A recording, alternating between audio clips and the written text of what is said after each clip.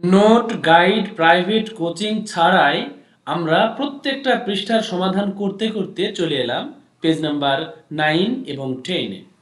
Class 8 English. এখানে আমাদের 1.3.4 এই অধ্যায় আমরা বা এই অংশ আমরা জানব। এখানে বলেছে লেটস লার্ন, চলো শিখি। কি শিখি? সাম, কিছু, মোর ইন্টারেস্টিং মানে আরো মজার, সিমিলিস, চলো আরো মজার কিছু উপমা উদাহরণ শিখি। কনভারসেশন।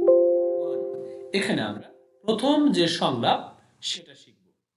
এখানে আমরা দেখতে পাচ্ছি যে তিনজন পার্সন এখানে রয়েছে।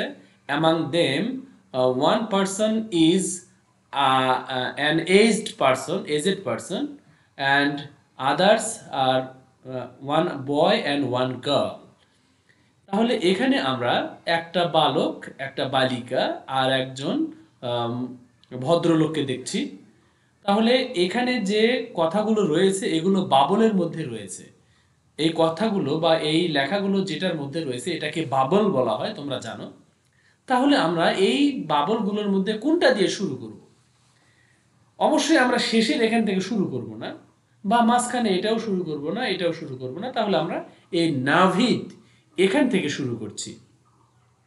তাহলে নাভিদের পরে আমরা এইটাতে যাব নাকি এইটাতে যাব? অবশ্যই নাভিদের পরে পরে আমরা শুরু করব এই যে এইটা দিয়ে, কারণ একসাথে তো দুটা কথা নাভিদ বলবে না। নাভিদ একটা কথা বলবে, তারপর আরেকজন একটা কথা বলবে, এইরকম করে।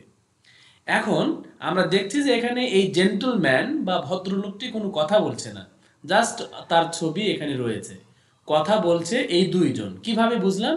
কারণ এই বাবলের এই যে অ্যারো, এটা কিন্তু এই দুটাই বয়েজের দিকে, আর এই দুই বাবলের এই অ্যারো এটা কিন্তু গার্লসের দিকে। সুতরাং আমরা দেখছি বয় আর গার্ল, ছেলে আর মেয়েটাই কথা বলছে। তাহলে নাভিদ কি বলছে? এই ছেলেটার নাম নাভিদ, আর এই মেয়েটার নাম এখানে NORA। তোমরা অনেকে নরা বা অন্য কিছু বলতে পারো। আসলে এটা হবে, মনে করো যে নূর, নূর থেকে নূরা।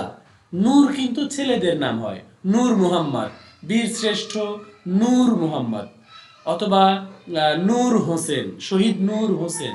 এরকম নূর দ্বারা কিন্তু আরো অনেক বিখ্যাত মানুষ আছে।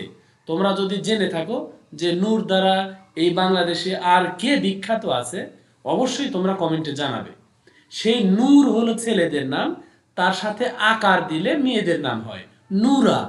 তাহলে এই মেয়েটার নাম নরা নয়, নূরা, নূরা।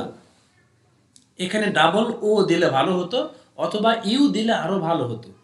আচ্ছা, যাই হোক, যারা লিখেছে তারা তো আর ইংলিশ সম্পর্কে ভালো জানে, তাদের অ্যারাবিক সম্পর্কে নলেজ খুব বেশি নাও থাকতে পারে। যাই হোক, এখানে আমাদের ছেলেটার নাম হলো নাভিদ আর মেয়েটার নাম হলো নূরা। নাভিদ বলছে হু ইজ হি? নূরা, নূরা ওই লোকটি কে? তখন নূরা বলছে হি ইজ মাই আঙ্কল, সে আমার আঙ্কল। সেটা চাচা বা মামা এরকম হতে পারে। আচ্ছা, এখন আমরা এখানে দেখছি যে নাভিদ, আচ্ছা আঙ্কেল মানে চাচাও হয় মামাও হয়। তাহলে আমরা কিভাবে বুঝবো যে এটা চাচা নাকি মামা? আসলে মামাকে যদি স্পেশাল ভাবে বোঝায় তাহলে মেটারনাল আঙ্কেল বলা হয়, আর শুধু আঙ্কেল থাকলে তোমরা বুঝে নিবে চাচা। আচ্ছা, তারপরে নাভিদ বলছে আই লাভ হিজ গ্লাসেস, তার চশমাটাকে আমি খুব ভালোবাসি, মানে তার চশমাটা আমার পছন্দ।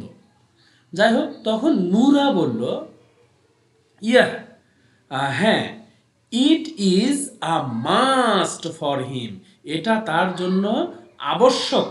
মাস্ট মানে আবশ্যক, মানে এটা তাকে পড়তেই হয়।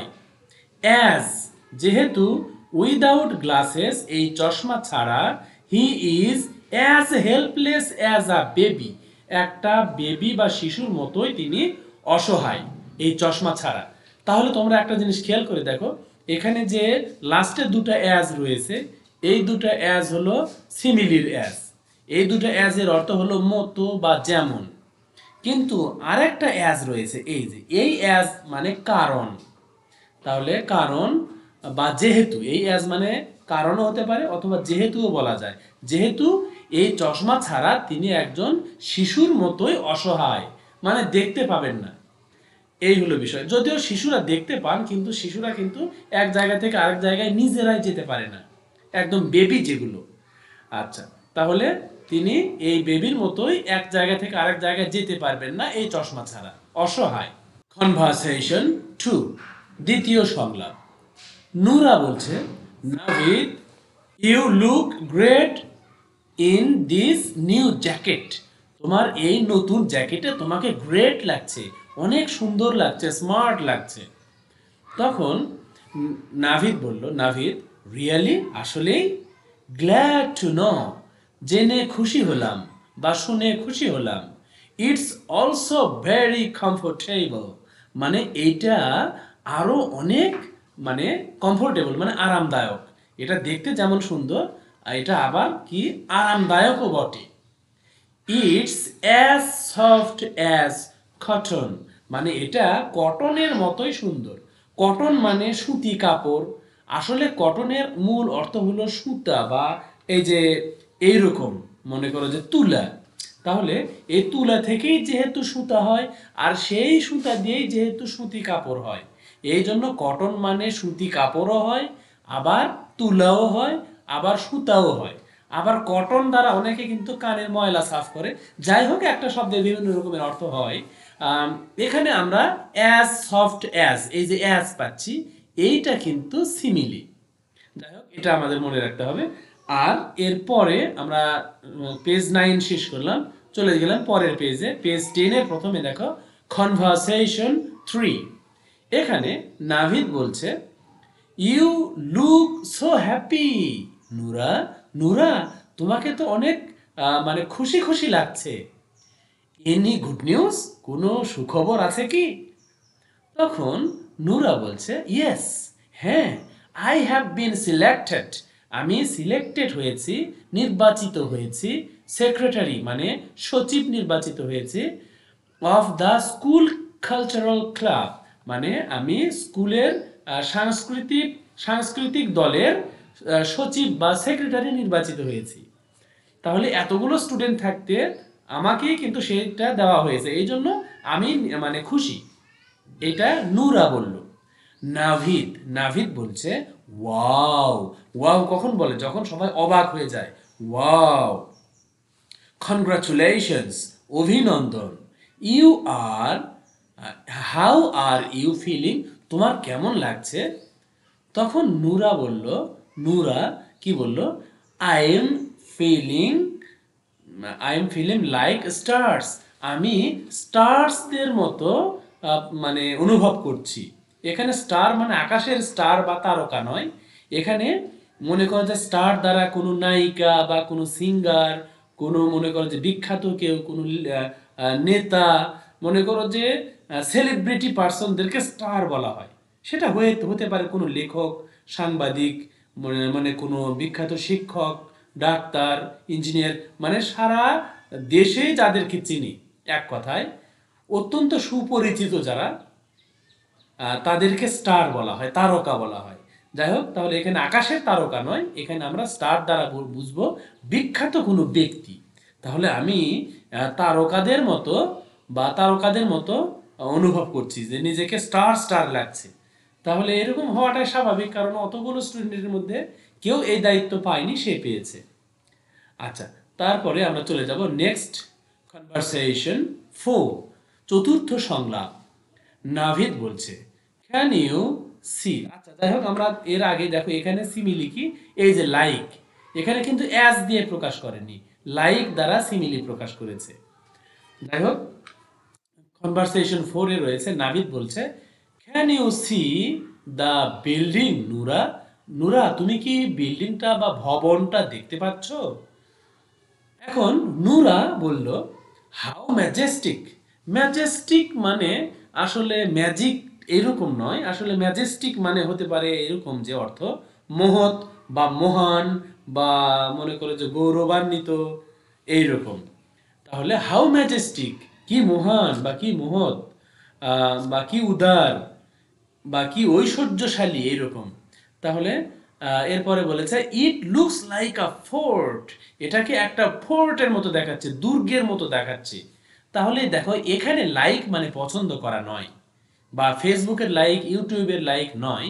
এখানে লাইক মানে তুলনা বোঝাচ্ছে। কার সাথে তুলনা করছে? এই বিল্ডিংকে তুলনা করছে ফোর্টের সাথে। ফোর্ট কি? দুর্গ। এখন যেমন ক্যান্টনমেন্ট, যেখানে আর্মিরা থাকেন, আগের যুগে ক্যান্টনমেন্টকে ফোর্ট বলা হতো। তাহলে ফোর্ট আসলে সেই বিল্ডিং যেখানে বাইরের কোনো সৈন্য এসে সহজে ঢুকতে পারতো না যদি গেট বন্ধ করা থাকে। আর এরকম দেওয়াল টপকে তো ওঠা অস্বাভাবিক, মানে অসম্ভব ছিল। আর এইরকম বিল্ডিংকে ফোর্ট বলা হয় যে বিল্ডিংয়ে সৈন্যরা থাকতো। আর দেখো এখানে ফোর্টের বৈশিষ্ট্য দেখো, এই যে এই জায়গায় ফাঁক থাকে, তারপরে আবার একটু দেওয়ালের আড়াল থাকে, মানে এই ফাঁক দিয়ে গুলি করে আর এই ফাঁকে লুকিয়ে থাকে। মানে এই যে এরকম এই ছিদ্র দিয়ে তারা গুলি করত, আর এই যে আড়াল, এই আড়ালে তারা লুকাতো যেন তাদের শত্রুর গুলি এসে নিজের গায়ে না লাগে। তোমরা খেয়াল করে দেখবে যে আগেকার যেগুলো ফোর্ট বা ক্যান্টনমেন্ট ছিল সেখানে এইরকম ডিজাইন করা। আবার দেখো ছাদের উপরে একটু উঁচু জায়গায় রয়েছে, উপর থেকে গুলি করে তারা নিচে লুকিয়ে পড়ে। যাই হোক, এইটাকে ফোর্ট বলা হয়। তাহলে আমরা যে যে বিল্ডিংটাকে দেখতে পাচ্ছি এখানে, এই বিল্ডিংটাও মোটামুটি সেই রকম ফোর্টের মতোই দেখতে, বা দুর্গের মতো দেখতে। তাহলে আমরা কনভারসেশন 4টায় শেষ করলাম এবং 10 পর্যন্ত পৃষ্ঠা হয়ে গেল। আমরা পরের অংশটা পরের ভিডিওতে দেখবো ইনশাল্লাহ। আর এখন একটা হোমওয়ার্ক করো, make a sentence with fort. এই ফোর্ট দিয়ে একটা সেন্টেন্স তৈরি করো। অথবা তোমরা দেখবে যে ঢাকায় একটা ফোর্ট রয়েছে, সেই ফোর্টের নাম যদি কেউ জেনে থাকো তাহলে অবশ্যই তোমরা জানাবে যে ঢাকাতে এই নামে ফোর্ট রয়েছে।